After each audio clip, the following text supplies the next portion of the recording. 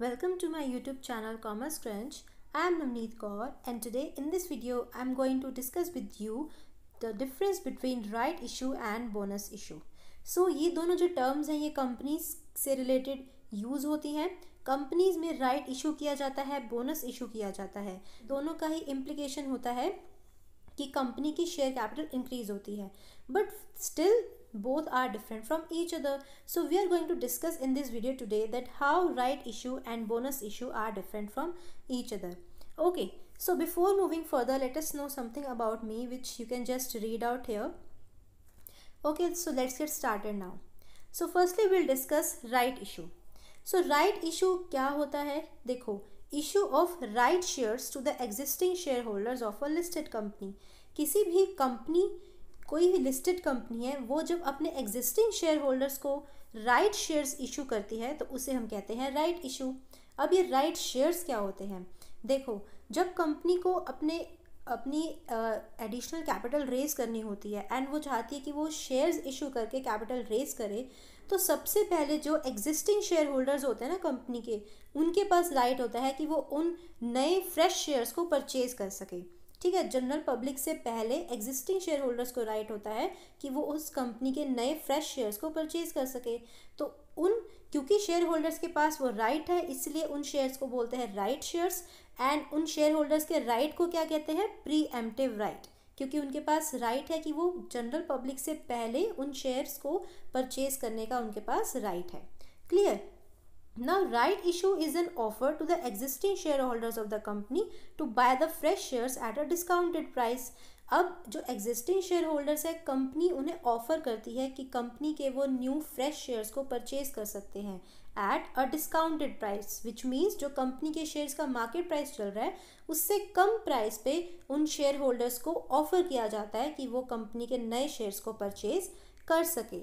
Now it is the right of the shareholders and not the obligation to buy the new shares. Company ने जो offer दिया है share holders को shares purchase करने का, वो सिर्फ शेयर होल्डर्स के पास राइट है कि वो उन शेयर्स को परचेज कर सकते हैं, ऑब्लिगेशन नहीं है. विच मीन्स शेयर होल्डर्स अगर चाहते हैं तो परचेज कर सकते हैं, अगर उन्हें नहीं परचेज करने शेयर्स तो वो नहीं कर सकते. उनके ऊपर कोई ऑब्लिगेशन नहीं है एंड वो बाउंड नहीं है कंपनी के नए शेयर्स को परचेज करने के लिए. Clear? Now next is right issue. These are offered on a proportionate basis so as to ensure equitable distribution of shares. अब right shares जो होते हैं ना, वो proportionate basis पे इशू किए जाते हैं. कैसे? सपोज कंपनी ने रेशो सेट किया कि कंपनी 2:1 की रेशो में राइट शेयर्स इशू करेगी, विच मीन्स कि कंपनी 2 शेयर्स के लिए 1 राइट शेयर इशू करेगी. ठीक है, 1 राइट शेयर. इसका मतलब सपोज अगर किसी शेयर होल्डर्स के पास 10 शेयर्स हैं, ठीक है, उसके पास 10 शेयर्स हैं, तो उसे कितने राइट शेयर्स मिलेंगे? उसे 5 राइट शेयर्स मिलेंगे, बिकॉज कंपनी ने रेशियो सेट किया है कि for every 2 shares held company will issue 1 right share. Clear? सो ये क्यों किया जाता है? सो दैट इक्विटेबल डिस्ट्रीब्यूशन हो सके शेयर्स का. सभी शेयर होल्डर्स को अपने अपने शेयर के अकॉर्डिंग, अपनी अपनी प्रोपोर्शन के अकॉर्डिंग उन्हें शेयर्स मिले एंड उनके जो वोटिंग राइट्स है वो अफेक्ट ना हो. मतलब जो उनके वोटिंग राइट्स पहले थे वो ही वोटिंग राइट्स उनके अब भी रहेंगे, क्योंकि प्रोपोर्शनेट बेसिस पे सभी शेयर होल्डर्स को शेयर्स इशू हुए हैं. नाउ जब कंपनी को राइट इशू करना होता है तो वो क्या करती है? एक लेटर ऑफ ऑफर होता है जो शेयर होल्डर्स को देती है. उस लेटर में वो स्पेसिफाई करती है कि रेशो क्या होगा, जैसे कि हमने जो भी डिस्कस किया रेशो, वो रेशो बताएगी एंड टाइम पीरियड बताएगी कि शेयर होल्डर्स जो है वो उस लेटर का आंसर कितने टाइम पीरियड में दे सकते हैं. ये जो टाइम पीरियड होता है ये 15 से लेकर 30 डेज तक का होता है. तो minimum 15 days and maximum 30 days का टाइम मिलता है शेयर होल्डर्स को उस लेटर ऑफ ऑफर का आंसर देने के लिए. नाउ जब शेयर होल्डर्स के पास लेटर ऑफ ऑफर आ गया तो शेयर होल्डर्स के पास 3 ऑप्शन होते हैं.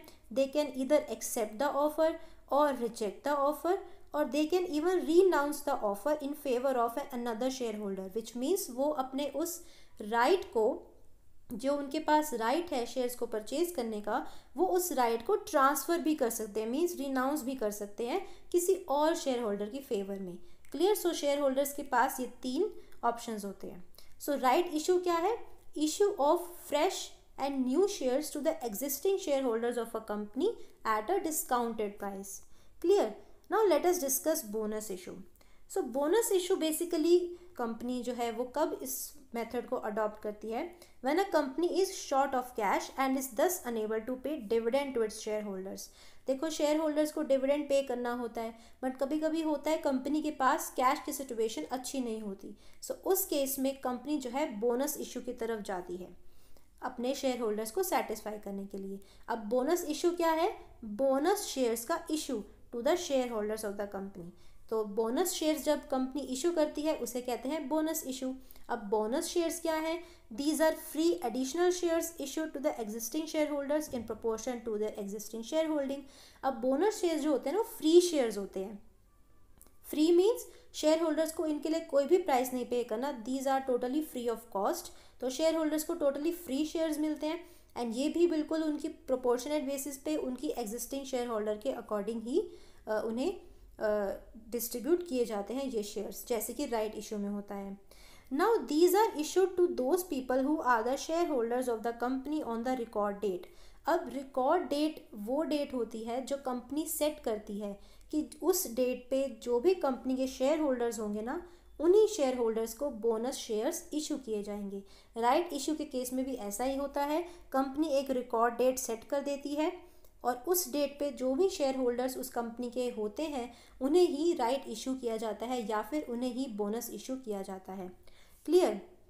Now next is when a company has accumulated profits but has insufficient cash to pay the cash dividend। अभी हमने पढ़ा कि कंपनी बोनस इशू कब करती है, जब उसके पास कैश की सिचुएशन अच्छी नहीं होती एंड उसे अपने शेयर होल्डर्स को डिविडेंड देना होता है बट वो पे नहीं कर पाती कैश डिविडेंड, इसीलिए वो बोनस इशू की तरफ जाती है।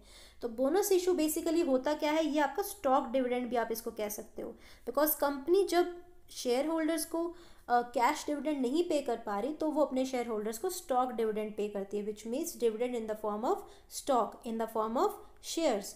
तो वहाँ पर कंपनी कैसे उन फ्री शेयर्स को इशू करती है, कंपनी के पास जब एक्यूमुलेटेड प्रॉफिट्स या फिर एक्यूमुलेटेड रिजर्व्स बहुत ज़्यादा हो जाते हैं तो कंपनी क्या करती है, उन रिजर्व्स को या उन प्रॉफिट्स को शेयर कैपिटल में कन्वर्ट कर देती है बोनस शेयर्स इशू करके। तो जब कंपनी ऐसा करती है उस प्रोसेस को क्या कहते हैं, capitalisation of profits. Means company क्या कर रही है, अपने प्रॉफिट्स को, अपने रिजर्व्स को कन्वर्ट कर रही है कैपिटल में, उन्हें कैपिटलाइज कर रही है। सो इस प्रोसेस को क्या कहते हैं, capitalisation of profits. And bonus issue को हम स्टॉक डिविडेंड भी कहते हैं बिकॉज कंपनी यहाँ पर डिविडेंड दे रही है in the form of shares to the share holders. अब इससे होगा क्या, बोनस इशू होने से क्या होगा कि शेयर होल्डर्स के पास अब ज़्यादा शेयर्स हो जाएंगे but the investment value does not changes. अब उनकी इन्वेस्टमेंट तो उतनी ही रहेगी कंपनी में बिकॉज शेयर्स तो उन्हें फ्री ऑफ कॉस्ट इशू हुए हैं, है ना, उन्हें कोई प्राइस नहीं पे करना पड़ा उन शेयर्स के लिए, यानी बोनस शेयर्स के लिए उन्हें कोई प्राइस नहीं पे करना पड़ा। तो वो क्या है, उनके पास अब शेयर्स तो ज़्यादा है बट इन्वेस्टमेंट उनकी उतनी ही थी। हाँ, अब कंपनी को ये ज़रूर देखना है कि जब भी वो बोनस शेयर्स इशू करने जाए तो उसे चेक करना है कि उससे जब कंपनी की शेयर कैपिटल इंक्रीज होगी तो वो with in the authorised capital होनी चाहिए।